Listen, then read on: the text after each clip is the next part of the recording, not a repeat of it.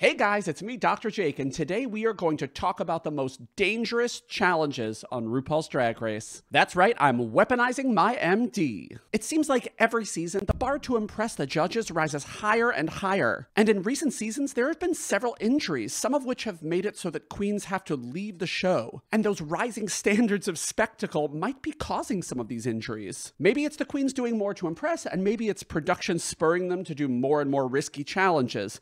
I'm not sure, but let's take a look at the most dangerous challenges of RuPaul's Drag Race. I'm only going to be covering the US and All-Star seasons because I don't want this video to be 3 hours long. And there are also a lot of repeats on international seasons, so if I see something that was done in an international season as well, I'll comment on it. And we're only going to talk about the Maxi challenges in this video. If you want to hear about the mini challenges, leave me a comment, let me know. But if a Maxi challenge is the same as a mini challenge, we'll talk about it. And Drag Race fans, I know you have so much trouble expressing your feelings online, so I'm going to open this space up for you to tell me I'm wrong. Leave a comment and make sure to put some extra hate in there. Let me just first explain my categories. The first is Uncle Went Cleek, which means we've already had an injury, so we know that the challenge is dangerous. The second is could literally die, and I don't mean literally, I mean literally like it's used in the Merriam-Webster dictionary, so not literally. In other words, I feel like there's a pretty significant risk of an injury that could take the contestant out of the competition. So the uncle didn't go cleek yet, but I think there's a good chance that it will. The next category is tis but a flesh wound, which basically means I think there's a risk of some small injuries, but nothing that would put them out of commission, just something that would be an annoying type of injury. For example, a scrape or a bruise. And the final category is ego bruising only, and that one just means that I don't think there's a risk of any injury beyond just, like, living. You could get injured anytime, any place. This challenge doesn't change that risk based on what you have to do to complete it. Let's start by talking about design challenges, the very first challenge on RuPaul's Drag Race, and I'm going to lump the ball in there because they always have to make an outfit for it anyway. You might be thinking, how could a design challenge be dangerous? But the answer lies in how the episode usually starts. They make the queens fight over materials. Now, in recent seasons, they're not forcing the queens to do that. They're just providing them with boxes that have a bunch of pre-selected materials, which introduces some riggery, but I'd rather have some riggery with some uneven material quality than have the queens get hurt. So that's overall a positive. But what has actually caused some minor injuries in this challenge is the type of materials they use. UK Season 2 had Tayce using this sort of copper wire stuff that cut into her hand. Not great, but she didn't have to leave the show, so I'm gonna put this into the tis but a flesh wound category. Oh, maybe I forgot to mention, they also get like burned on hot glue guns and they poke themselves with sewing needles, so yeah. And the next unique challenge from Season 1 is the Girl Group Challenge. Pretty minimal risk of injury, but the stunts have gotten bigger. Splits, kicks, dips, death drops, so I'm gonna put this in the tis but a flesh wound category. I also gotta say, it seems safer to me when the queens are making their own choreography because they can choreograph to their ability, and because all of the other queens have their peers, they're free to object if something is outside of their skill level and they might get injured doing it. The next Season 1 challenge we need to talk about is the branding challenge. This carries pretty minimal risk. They literally just like make a commercial. So this has to be in the ego bruising only category. Honestly, if you manage to injure yourself making a commercial, that is... wow. The next Season 1 challenge is the makeover challenge, and I think there's pretty minimal risk here. They make them do a dance number, but I think the queens are choreographing for people that are less skilled than they are, because most of the guests getting made over aren't dancers. The main risk here is just bad makeup, which could, I guess, cause a little bit of ego bruising. If you personally know anyone who's been killed by bad makeup, please let me know in the comments. The final Season 1 challenge we have to talk about is the music video bitch track challenge. You might think that this carries the same risk as the girl group challenge, but as I alluded to before, the queens are not choreographing their own dances in the bitch track number. The professional choreographers might push the queens to do stunts they're not comfortable with, which could lead to injury. And because the choreographer is basically a boss, it's hard to object and say, I have a problem, because you want to do well in the show. And if you need an example, look no further than All Stars 3, because BeBe Zahara Benet just couldn't do this move where she had to jump into the other dancer's arms. I bet if Bibi had had her choice, she would have choreographed a number that she could have done perfectly. She's done fierce choreography before. So I think this one also goes into the "tis but a flesh wound" category. Moving on to season 2, the first new challenge we have to talk about is the acting challenge. I guess there are some minor stunts in some of the acting challenges, but these are relatively safe. I mean, Silky even got a stunt double in Canada versus the World, so this goes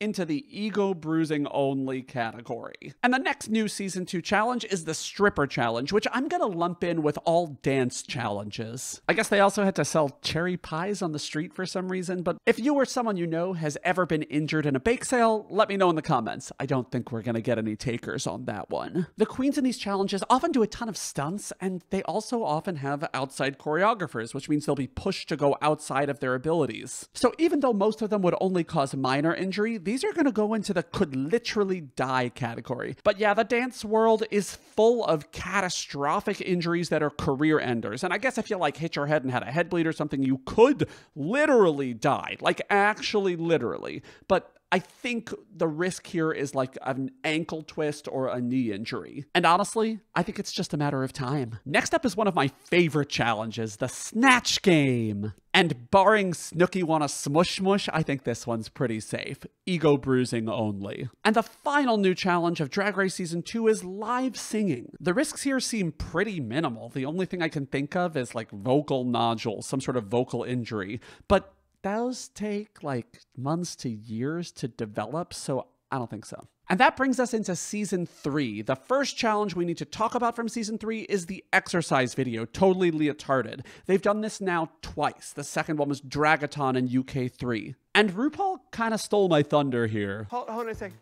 Safety first, people. We don't want anybody to get hurt. It's just feeling a little disorganized. Ru's concern is pretty warranted. Tying someone up can cause asphyxiation. If you trip over a jump rope because you're tied up with it, you could break some bones. And I think that's the reason that they made Dragathon more of a choreographed number rather than letting the queens do their own thing. So this one goes into the could literally die category. But I do think that eating chicken while shaking your beautiful body is pretty safe. Eat that chicken, you bitch. The next new challenge of Season 3 is the Newsroom Challenge, one of my favorites, which I am saying pretty much about every challenge at this point. But in any case, teleprompter-related injury is pretty rare, so this one goes into ego bruising only. The final new challenge in Season 3 is the Stand-Up Challenge, which I'm going to lump in with award shows and roasts as well. There's really no risk to these. You're just talking on a stage into a mic. Your ego can get bruised if you tell terrible jokes. Oh, look, a rhinestone. Now, Season 4 is where this list gets interesting, because the first new challenge that we have to talk about is the WTF, World's Trashiest Fighters, the Wrestling Challenge. And you may notice that Madame LaQueer's iconic confessional is one of my categories.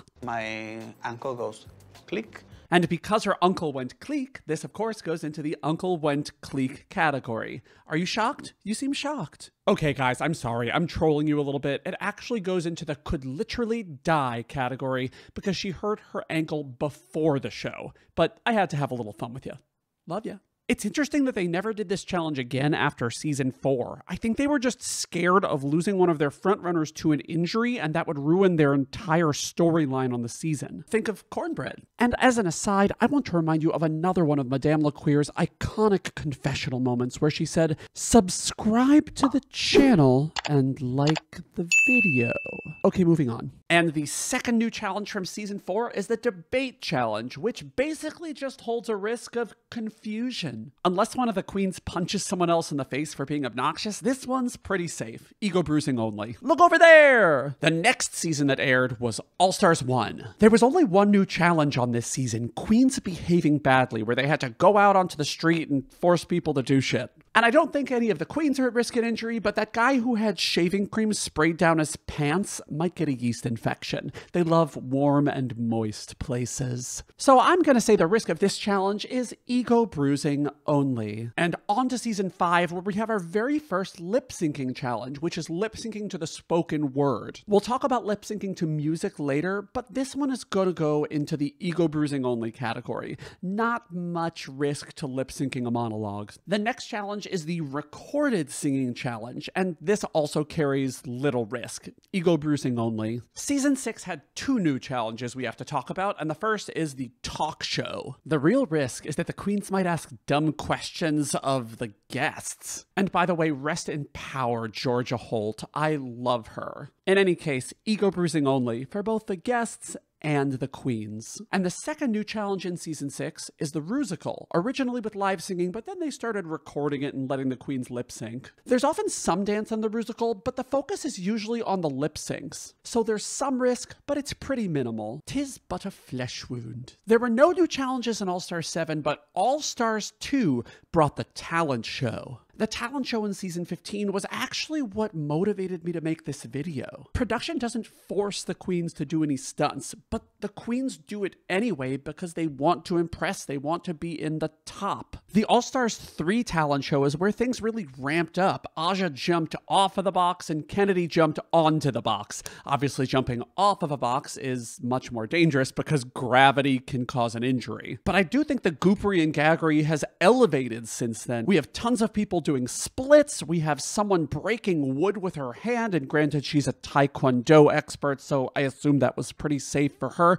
We have Jax doing gymnastics, and gymnastics causes a ton of injuries. So the talent show goes into the could literally die category. I'm happy to see these acts. Like, I want the queens to create impressive TV that wows me, but I think you can do that without putting yourself in danger. I think Tatiana's spoken word performance is the best example of that. And her act has withstood the test of time. It's still iconic today. You don't have to stunt to impress the judges, although I understand why they do it. So yeah, could literally die. I think it's just a matter of time. Season 8 didn't have any new challenges, but Season 9 brought us both the cheerleading challenge and our first queen going home because of an injury. Eureka's uncle went click in the challenge, and it's not that surprising. When you ask a bunch of queens who aren't trained in gymnastics to tumble, like, something's gonna go wrong. And unfortunately, Eureka was the sacrifice here. I doubt they're gonna explore this challenge again based on what happened. The uncle went click. Season 9 gave us our first improv challenge, and while I thought this was going to be a clear-cut ego bruising only, there is some nuance to this. And the first bit of nuance is that I was wrong, and it was season 10. If you remember the improv challenge in season 11, Plastique Tiara did a huge split in the middle of it, and then she and Vanjie licked some milk off the ground, which could make you kind of sick, right? I mean, that was kind of odd. I guess they weren't really licking it. They were just pretending to lick it. But in any case, I do think this still belongs in the ego bruising only category. I think it's just on the border of 'tis but a flesh wound. With all the stunting and how that's increasing on the show, things could go worse. And the final new challenge that season 9 gave us was lip syncing to music. Now, listen, I know what you're going to say. Technically, the lip sync for the crown is not a Maxi challenge, but it kind of is, right? It's literally the challenge in the final episode. It's become rigged as hell, but still, it is a challenge, right? And we have the lip sync Lollapalooza as well. And while lip syncing is definitely a low-risk challenge, it's definitely gotten more intense of late. Remember, in All Star 6, Laganja jumped from like 10 feet in the air into a split as part of a lip sync. I know it wasn't technically part of her lip sync, but it was right before the lip sync and is probably part of the reason that she won. That could cause serious injury, so this has been elevated from its initial iterations to the could literally die category. Wait! No! Actually, no, this is in the uncle went clique category because Victoria Scone actually broke her knee when she was doing a lip sync in UK Series 3. Oh my god, how could I forget that? Oh, that's like literally what this video is about. I'm the worst.